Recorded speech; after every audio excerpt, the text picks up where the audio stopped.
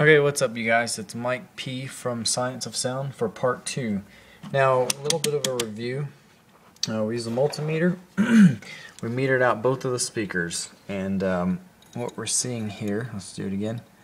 On this one, with the meter, we're seeing 4.3 ohms, 4.2, somewhere around there, 1, whatever. Okay, on this one, the EV, it says 8, but it's actually only reading about 5.5. Okay, I have a good connection. Hold on. There it is, about 5.5.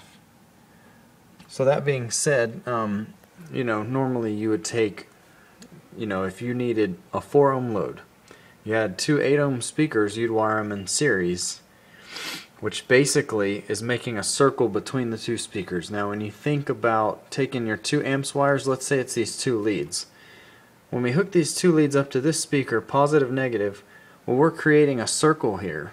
And when we do that again between these 2 prongs, and we take these 2 wires and we jump to this speaker, or take those 2 wires straight back to the amp, either way the amp is having to make 2 circles. It's 2 completely different speakers. So if you draw this out on paper, it makes sense logically that the wires going from the amp, going to here, they're working hard to operate this speaker, but they're also working hard to operate that one. That's what cuts your ohm load in half when you wire 2 together. It's parallel wiring. So an 8 ohm speaker and an 8 ohm speaker in parallel will give you a 4 ohm load. Now, let's do it this way. This is series. Okay, I'm going to kind of do this a little bit backwards, but if I took my amp's positive, went to the positive of the first speaker, out the negative there to the positive of the second speaker, then we go out this negative back to the amp. Well, like I said, draw it out on paper. Logically now you're not making a circle here working hard, then a circle here working hard. You're actually making one big circle, into the positive, out the negative, into that second positive, out of that second negative, back to your amp. So this is a series wiring, and that's why if you had an 8 ohm and an 8 ohm, to go through both of those, you're going to cause 16 ohms of resistance on your amp. So what does this do for wiring up to the amp? Well, some of you have that switch on the back that allows you to do 4, 8, or 16 ohms. I'd recommend, I guess, if you can get a 4 ohm load, go for it. But here's our 2 options. Here's parallel wiring, and remember, like I told you, it was going to be speaker 1, positive, positive together, speaker 1, my bad, again, negative, and then negative of speaker 2. So both speakers, we've got our negatives and our positives connected. That's parallel wiring. The amp is going to look like this. You've got your negative going to your negative, and then your positive going down here to your positive. So that's what it looks like. You're powering one speaker, but it's jumping over to the second as well. Okay, so parallel. Here's the series wiring.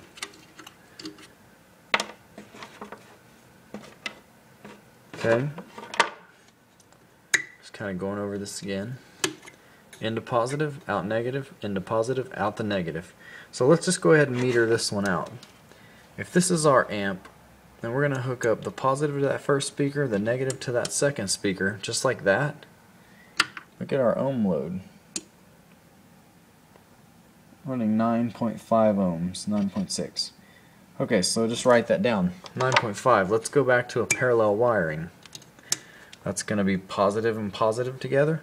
And then we're going to take this other wire and run our negative and negative together. Let's do this real quick. Okay, so now with the parallel wiring, let's meter the way we would hook up our amp, which would be to this speaker. See what kind of an ohm load that we're getting now. Hold on, just give me a second. One-handed. Okay, I'm having trouble here. We'll get through it. Let's do it this way. This speaker. Now, we're metering this speaker, but parallel wired to that second one.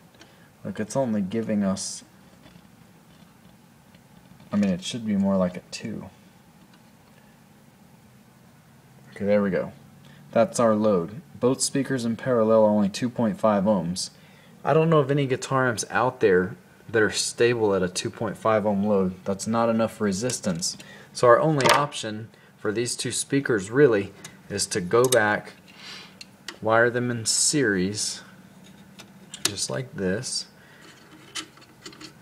and run at that 9.5 or whatever ohm load. And in that case, you're going to want to put your amp switch on 8 ohm. Because see, even at 9.3 ohms, you're still safe because you're not dropping below that 8 ohms.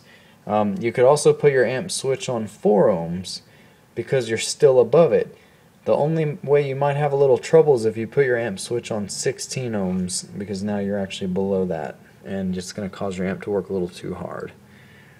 So hope this helped out, and if you guys have any questions, let me know. Thanks, Mike.